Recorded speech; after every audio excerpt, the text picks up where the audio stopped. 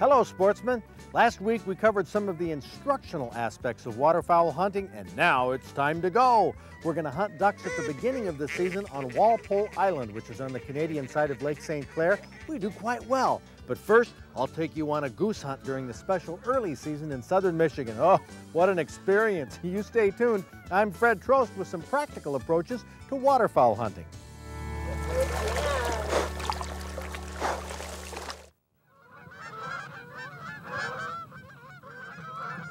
Canada geese. That's one wildlife species that a number of urban dwellers feel have overpopulated and turned into a problem around urban lakes and ponds.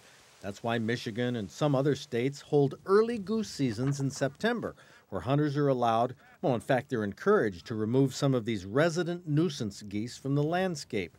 So hunters pay for their permits, invest in decoys and calls and camouflage clothing and steel shot and goose guns and portable blinds, and some even pay landowners a lease fee for access to areas where geese congregate. It takes stealth to lure geese into shooting range, even if geese are used to people by feeding and resting around lawns and golf courses, so hunters set out decoys. We know the birds are working the field pretty good. They're basically coming directly over that tree line and just wings cupped, dropping in the field. Our problem is we don't have a lot of cover to work from, to shoot out of. So what we're going to try and do is kind of guide the birds into where we want them, to where we can shoot them. So what we're trying to do is set up a couple little family units down here, kind of flow the birds into where we're going to be in gunning range for them. So what we're going to do is kind of create a little U pattern, kind of guide them in once they come over the trees, down in and right into the pocket where we're going to be sitting and waiting for them. Great. So hopefully, cross our fingers. This is Todd Alofs. He won the title as Michigan's goose calling champion. Todd loves to hunt ducks and geese. So does Scott Sturm. He spends many days waterfowl hunting each fall. There's Jack Wilson, master caller, call maker, and all-around character who's becoming a legend in his own time. Then there's me and my gun, and John Ford and his camera trying to capture the elements of goose hunting so we can show you what this activity is all about. There were several other people in our goose hunting party. You'll see them in a little bit. We were crouched in the weeds along the edge of an alfalfa field, strung out about 15 or 20 feet apart. The geese, believe me, they couldn't see us.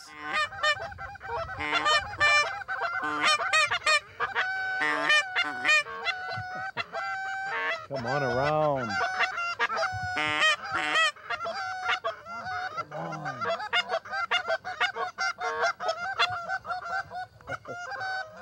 Unfortunately, my goose call was closest to the microphone, and I don't mean to run myself down, but I was in the company of some expert championship callers. They make their flute calls sing like a gaggle of geese. Sometimes my call sounded more like a gagging goose, but in all the noise and hubbub that geese make, my call fit in, but the geese weren't responsive. A very sad moment in goose hunting. Well, Scott over here said that was round one. Just round one? Yeah. Scott Sturm and his buddy Scott, who lives nearby, said more geese would come. Yeah, there's three. Yeah, three of them. Well, they're right. They're going to pop out right behind it. Oh, no, there's more than that. But I think, unfortunately, they're going the wrong way.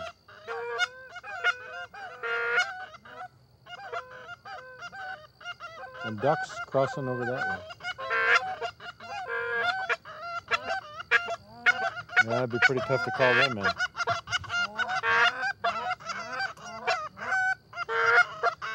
I tell you, these are the hardest working goose callers you'll ever find. The decoys were as good as you'll find. The calling was as good as it gets, but the problem was these geese had other destinations in mind. Now, most of us in this hunting party had never hunted together before. We were a network of somebody who knows a landowner. So, hey, bring your buddy, I'll bring mine, and we'll make a TV show. Right city, wrong road. Oh, yeah. Oh, yeah. The problem with a group of hunters who haven't hunted together before is that everybody wants to be courteous. These geese were setting their wings in range over Jack and Todd, but nobody shot. Why not? Because oftentimes the geese will circle around and fly over again, even lower. After the first shot, all the geese in the area will flare away, so each of us was hesitant to be the first hunter to spook the geese. Right up ahead, ready? Oh, yeah. All of these geese were in range, and the ones coming in will be 25 yards overhead. Oh, golly. Oh, golly. I want to in the worst way. 6 hunters, geese overhead, nobody shot. That's why we went hunting. Time to talk. They're 20, 25 yards. So what's easily. the deal? I had my safety off. I'm ready. I was ready. I had. Who was clogging this up? Somebody is going to have to be in charge. Now, Jack said, I'll- wait till they land. Yeah, but if they go See, by I it, don't. they're not gonna That land. goes against my ethics. Okay, how do you know they're not going to make a turn? They're You're, not going to turn. you're I'll tell trying you to what. get out of this, then The why geese- didn't you shoot? The geese, Because I'm working on those 3 geese. Ah, When you The see me geese- stand up and you see that first goose drop, everybody else stand up and start I didn't shooting. see I was gonna stay seated and shoot. you see the white geese for some Yeah, reason I- don't want to light in the field. Yeah. The next geese that come over here, that Yeah, close. they would have lit. They When would you have. see this Yeah. right here, Something spooked them. first, didn't you? Oh, I was on them. I had my gun up. I was just waiting. Fred, I didn't see them. I heard someone say there they are. Yeah. I couldn't see them. you're the Yeah, you're but the, here I'm here with the guy who has the contact for the land, and the guy who has the geese wired, and the goose calling champ, and the ex-goose calling champ, and the guy who makes the decoy wings. And who am I to shoot first? Fred Trost. guest. The You're Fred Oh, Trost. yeah, yeah. Boy, I We were just waiting knew. for you. I just knew You're the one holder of the shot. show, buddy. One shot, and there would have been. Wait for the Don't shoot! What are you doing? Yeah. You know, we got to work both sides. Fred, Okay, Well, from now on, you guys It's- are as hunting you say, together. it's I'm easy. hunting by myself right here. it's easy to say until you, until you shoot and they yell at you. You know what So, this proves? I'll take. You know what it I'll take the proves? brunt of it next time. What it proves is we are all perfect gentlemen. Yeah, exactly. hey, Fools, It's but perfect gentlemen. hey. Well, this experience wasn't all bad. If somebody had shot at the first group of geese, we would have been convinced that Todd and Jack could have called them in closer and probably brought in more geese with them. By not shooting, we got the ultimate in anticipation, the ultimate in goose calling expertise. Oh, we didn't kill, but that's okay. We hunted. And no matter what anybody says, that's the fun part.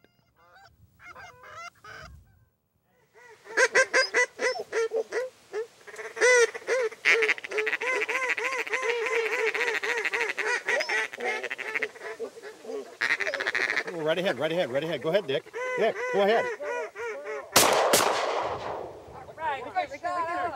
That was Alice. There you go.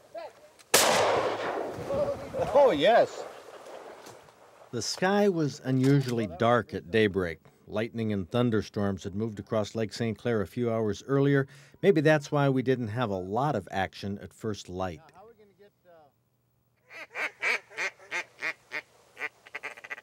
When the sun began breaking through the low-lying clouds, small groups of ducks began filtering across the marsh.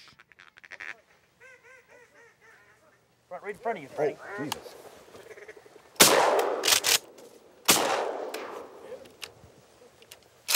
Second shot. Oh, I had a decent start on the day. 2 shots, 1 duck. Not bad. Alice, could you send Ben right straight out there? We got one right down.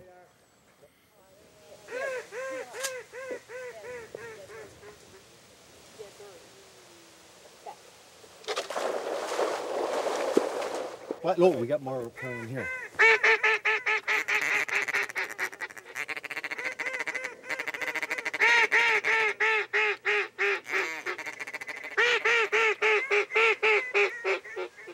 Another group of ducks came winging in while Ben, the Steiner's Championship Labrador Retriever, was hunting up the bird that I had downed. He brought it back, and we heard lots of shooting a couple hundred yards away. I don't know why, when you're duck hunting in a marsh, it always sounds better somewhere else. Somebody was getting a lot of shooting.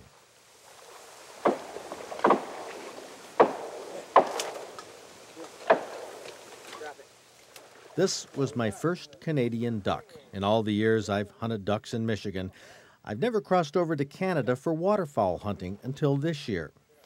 September ducks can be a little tougher to identify because the young ducks of the year aren't always fully feathered and older birds may not be completely done with their molt. From the wide bill, though, it was easy to see that this was a shoveler. Bob Steiner is the guy who got us to try this Canadian duck season. The date was September 26th, the second day of the season on Walpole Island. In 1994, it opened 2 weeks earlier than Michigan's season, and the limits are 6 birds rather than 3. You can use lead shot rather than steel on Walpole. All right. Was that you, Bob? Good shot. Yep, right over there.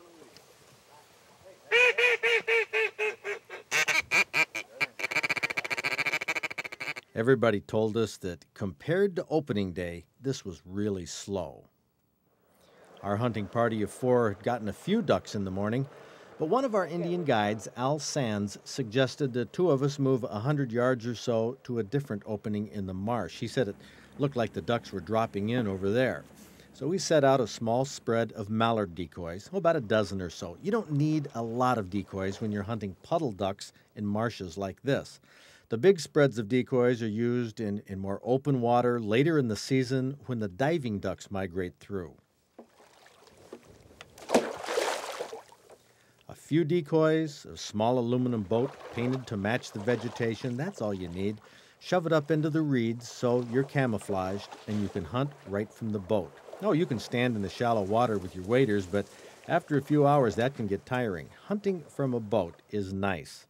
On this day, the ducks were not traveling in big flocks, which isn't all bad. Oftentimes the singles are easy to lure in. They respond well to decoys and to calls.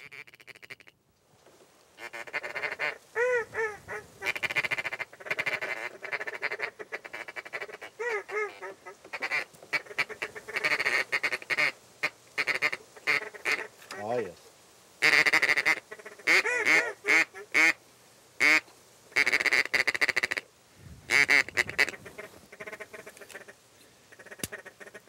Safety off.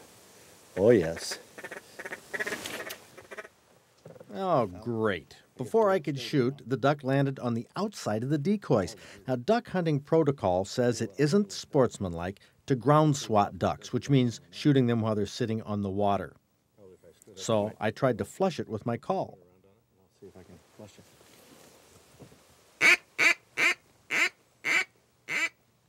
My calling didn't scare it, surprisingly, so I stood up and yelled. Hey, duck. Duck. Quack.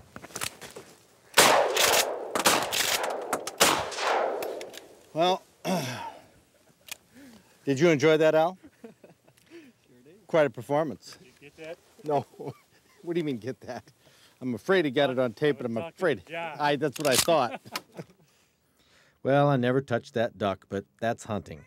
Lead shot is legal here, and I seriously questioned whether sticking to steel was a wise decision, but number 2 steel brought ducks down. Yes, yes, yes. There, last shot. Okay, in the water there, though. Well, gonna have to go out and get that. Why don't I'll just jump out and go. Well, that duck didn't go down hard, and it landed in thick cover. Bad place to drop it, but I chased it right away. It's not easy. I'll tell you what, I don't intend to do this very often. That's a fact. Oh, man. No, there's no point in shooting them back in the weeds.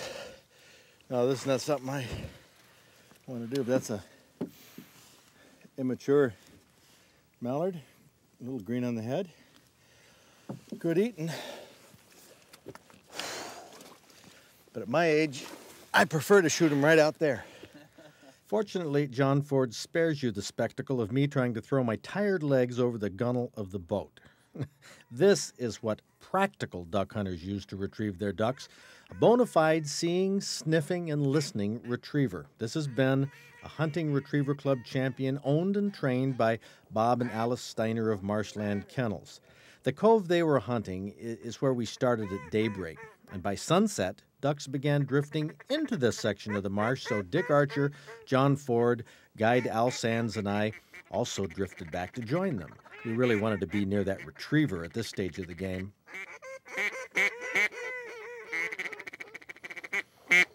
Oh, right over.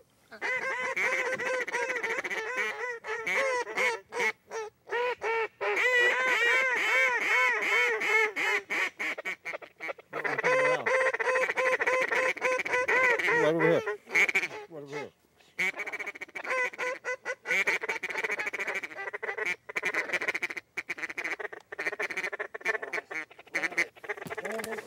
Go.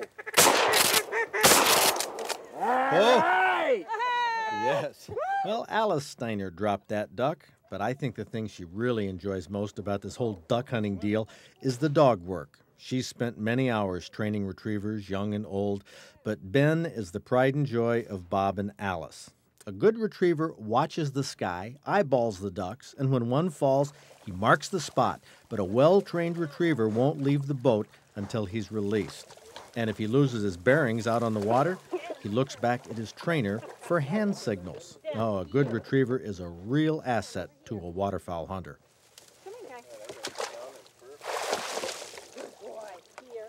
And this is why Ben earns special treatment when he gets home. Duck hunting isn't easy. Even seeing the ducks can be tough. Now, how many are flying in front of us now? Well, it looks like, 5? Okay, now keep your head down so they don't see us. Oops! Should have seen that 4 coming from behind us, straight overhead.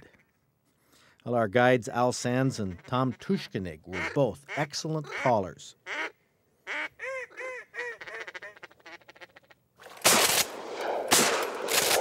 And by day's end, even my shooting had improved. Guess who? No. Guess who? Huh? At last I redeemed myself. Oh, boy. Walpole Island is Indian territory on the Canadian side of Lake St. Clair. Ontario regulations govern waterfowl hunting, but the rules aren't quite as rigid as we have here in the States. Hunters have to be accompanied by an Indian guide to hunt Walpole. Most will provide decoys, but you should bring your own boat and a retriever if you have one. A good dog is nice to have unless every duck drops in front of you, which isn't likely. There we go. Oh, boy! Whoa. There goes Ben after right there. Now that's as close as an encounter as you can get. The night before the hunt, we bedded down at the Oaks Inn in Wallaceburg, Ontario, favorite meeting place for duck hunters. We spent a total of 16 hours in the marsh from launch to landing. Now, we weren't awake the whole time. It was a long day, but we did manage to get 22 ducks out of a possible 24. Now, we'll return to Walpole in early November. They say the ducks come in by the thousands, just like the good old days. Oh, what a treat for a duck hunter.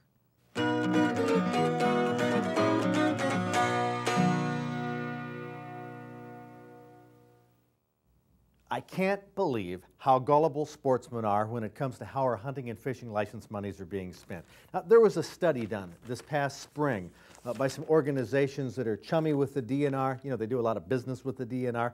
Their survey concluded that the DNR was spending sportsmen's license fees in exactly the proper way. Such a surprise. Then we find articles like this one from the Detroit News. It talks about how our DNR wildlife biologists got special permission from the U.S. Fish and Wildlife Service to allow people who were bothered by southern Michigan geese to shake the eggs of Canada geese so the embryos would be killed and the eggs wouldn't hatch. Now, this is supposed to be a solution to the Canada goose population problem, but there's something very wrong with this picture.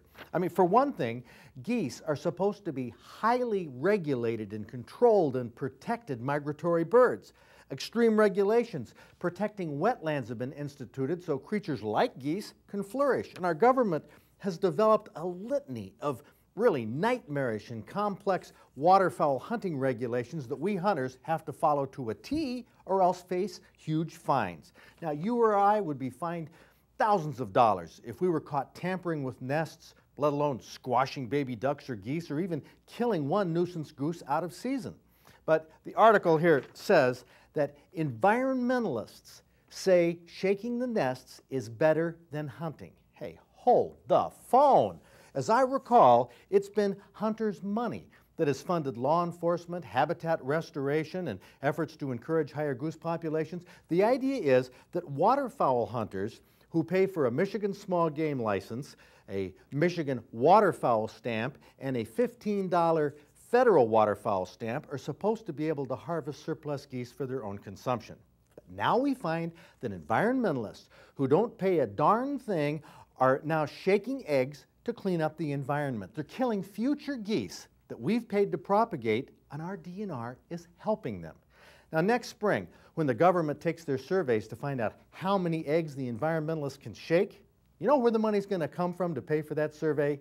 You guessed it, from hunters. Non-hunters say they're tired of having their lawns and golf courses covered with unsightly goose poop.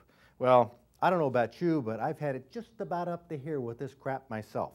That's my opinion. Well, this show was about waterfowl hunting. Future programs will be on upland bird hunting, rabbits, turkeys, and of course, a lot on deer. In the meantime, don't let this beautiful fall weather slip by. Get outdoors whenever you can. It's a great place to be. See you next week. Branch County, the 23rd of October, with a Darton 60-pounder. Yep. Now let's get to the cool part of this story. This is a 12-point with an 18-inch spread. The cool part of the story is that you had that 60-pounder drawn back on a 10-point. That's correct. I guess I owe a vote of thanks to Starlight Archery for helping me with my archery skills, and my brother for being persistent and having me go out the night before and set up a tree stand. I got out there, and about 8:30 in the morning, I seen a doe come through, and she kept looking back over her shoulder, so I thought there's got to be something else back there. And a few minutes later, a 10-point came out. I watched the 10-point come across, and the doe went in front of me, and they were about 17, 18 yards out in front of me. And I drew on the 10-point, and I was about to release, and I seen a movement out of the left corner of my eye, and I seen this one here walk in. So I released, I let the bow back down. I let the doe and the 10-point go through, and this one came in, and he turned broadside in front of me and was quartering away, and I let go and put it through both lungs. He went about 50 yards and dropped. I watched the whole thing from the tree stand. Wow, you're lucky that thing didn't turn around and go the other way or wander off. You've never had that happen, huh? Well, I've teased my brother a lot of times. He's actually a better bow hunter than I am, and he's gotten a lot more deer. And I told him, I says, I'll never let a small deer go or a one with a rack, you know. And when this one came in, when the 10-point came in, I thought, what am I doing? I'm going to mess around. I'm going to lose them both. But when I seen this one coming, I thought, well, I'm going to take the chance and let that one go, and hopefully he'll come through. And they didn't know I was there. So Very good. So I was lucky and got one. You were lucky and got a great buck right there, and that is a 12-point. Yep. Congratulations Thank on you, that. Fred. Larry Messenger.